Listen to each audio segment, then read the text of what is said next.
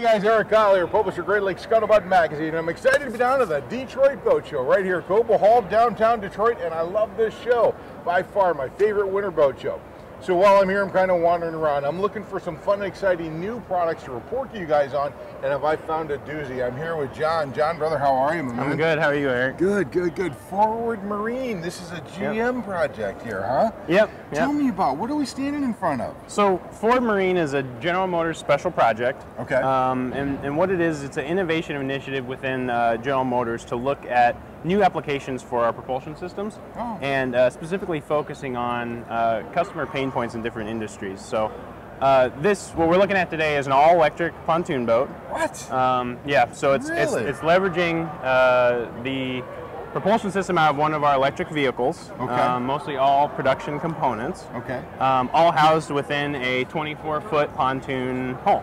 I have never heard of an electric-powered pontoon boat. I know that they make small electric boats that go like maybe 3 or 4 knots. Yeah. But I've never heard of a pontoon boat that's fully electric-powered. Yeah, so this is a fully capable 24-foot boat. So it's 200 peak horsepower.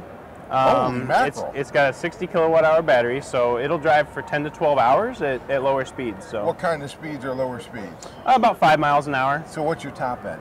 It'll go over 20 miles an hour as well. So you'll get up on plane and drive. You could tube behind this thing. You absolutely could, yeah. An electric-powered boat. So 10 to 20 hours in a boat like this, and it's got all the creature comforts as we saw in there that any other regular pontoon boat would have. Absolutely, and more. You know, having the battery pack on board enables a lot more for the customer, specifically when they're out on the lake. You can have you can run your stereo all day, and of course there's a refrigerator, an electric stove, TV even on this boat. Nice. You can run those things all day long if you're out at your favorite fishing spot or your sandbar, and not have to worry about your 12-volt battery dying or having to you know, fire up the engine to keep it charged or anything like that. So is there any kind of alternative power source for this, like solar panels or wind or anything like that, or this is just straight fill up the batteries and go? Well, I mean, so the beauty of it is that you can charge it off any 110 or 220 outlet. So, nice. Of course, if you have a dock on the lake and you want to hook it up with solar panels or a wind turbine or something like that, you can charge it up off any of those. Any standard 110 outlet will do. So, you know, when I'm out on the water, John, I'm not really spending 12, 15, 20 hours out in the water. I mean, I'm out there like 8 to 10 hours. And I'm out there enjoying myself, and I'm not necessarily having to go fast to do it, but I'm kind of cruising around. Half the time we're going back home to have some lunch or something like that. So these are great recharging opportunities if I want to take the kids out tubing, or if I want to race over to one of my favorite fishing holes.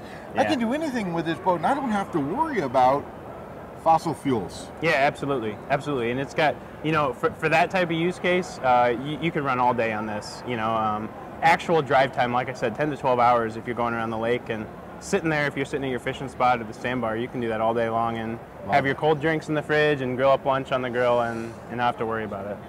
Electric powered vehicles, there's a barrier there that some people feel. I know I feel. I'm a little scared of them.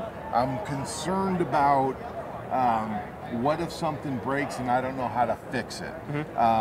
What if I run out of juice? All of those fears that stop people from buying an electric car are probably going to inhibit people from buying electric boats. Tell me how to break through that. How do I have the confidence in a vessel like this that's fully electric powered without having the fears that are associated with it? Yeah, I mean, first and foremost, General Motors doesn't do anything if it's not absolutely safe. So for that concern, you know, you have the stature of General Motors to stand behind you and make sure that the product that they would deliver is safe and not going to put anybody at risk. But you know, I think with a pontoon like this, especially if you're on like a smaller inland lake, having a range of 10 to 12 hours of drive time is well beyond how people typically use these pontoons on those applications. So I think we have plenty of margin of error there to make people feel comfortable with that amount of range. That's great to hear, because that's always a sticking point with a lot of people going from fossil fuels to electric powered. It's, I don't understand the technology, therefore I'm not going in there. I understand, put gas in it and go. Yeah, and I mean, realistically, you know, on a lot of these smaller lakes where there's no marina, people are limited by the amount of gas cans they want to haul down to their boat in the morning anyway.